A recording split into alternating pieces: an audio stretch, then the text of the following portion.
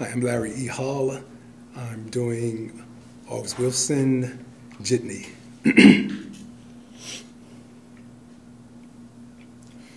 Nah, she wasn't one. I thought she was, but then I believe Rosie done put a curse on me. See, she don't want me to have no other woman, but then she didn't want me.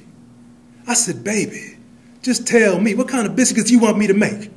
I'm like the millman. I can grind it on up any way you want. And she knew I was telling the truth, too. She couldn't say nothing about that. But she said, you a poor man. What I need with a poor man?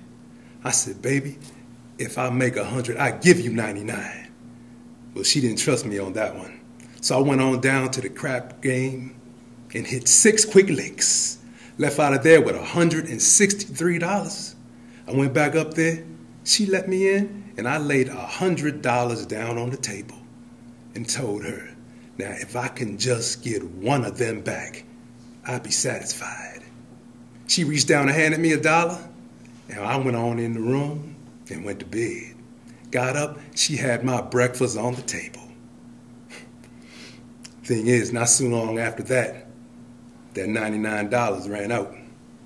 Next thing I knew, she had barred the door. So I went on and got my things and left. But I never could get her off my mind. I said I was going to try to find me another woman, but every time I get to hold of one, time we start getting close, I see her face. Rosie's face. Time. Thank you.